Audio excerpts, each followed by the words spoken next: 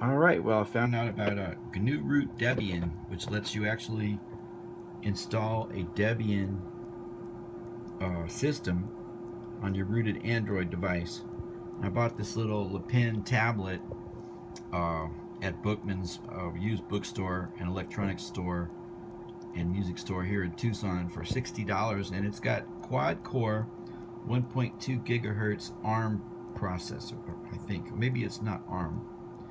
It's a quad-core processor for sure. It's probably ARM. Anyway, see, that's not a bad speed to untar the system. And it has, I think, 8 gigs of internal flash storage plus a card slot.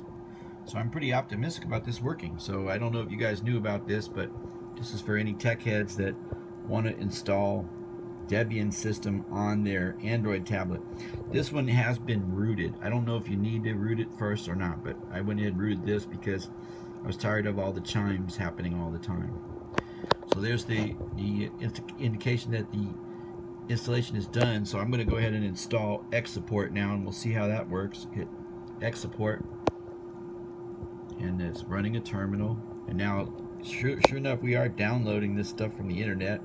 And you know, if you're a Linux guy, it's just amazing to see all this automated stuff happening with Debian, which, by the way, is the root of the Ubuntu distribution also.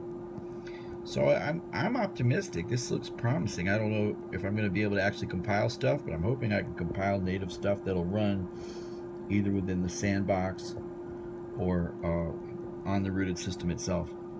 So there you go. It's Debian I think it's called GnuRoot Debian, this particular app that you can download.